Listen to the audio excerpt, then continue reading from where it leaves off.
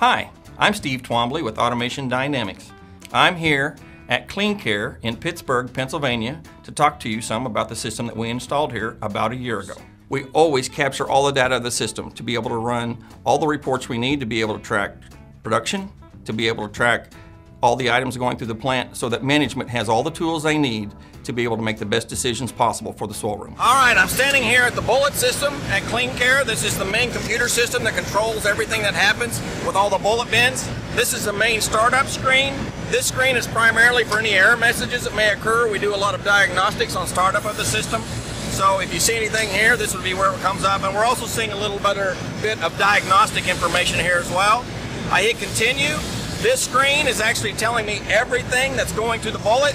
So right now in bullet bin 1, I have 120 white tabletops. In bin 2, I've got towels. In bin 3, I've got spun 54-inch tabletops, so on and so forth, as you can see down through here, for all of the 10 bins. And I can scroll down through here and see what's going on.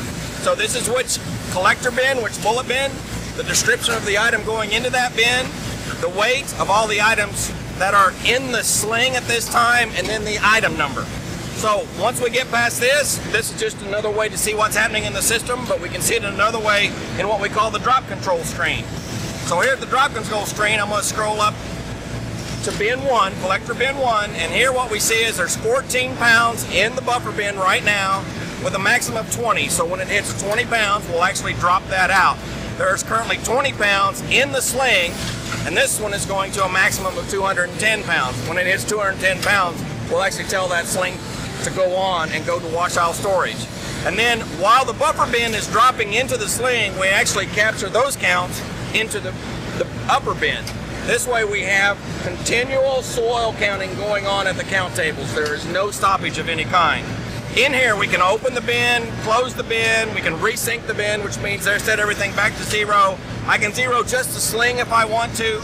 I can just initiate a dump on the bins, and I'll actually hit that just to watch it go through. You'll actually see the 14 pounds, it will move from the buffer into the sling weight, and you'll see that happen a little bit as the system cycles the doors open and closed.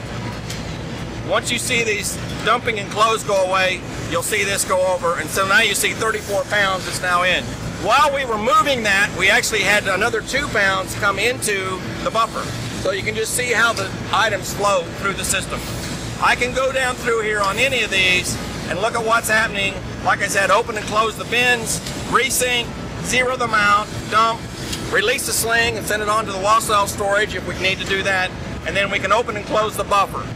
So this is the functionality of the system, and it's very, very simple for an operator to use and come over here and just see what's going on at any time.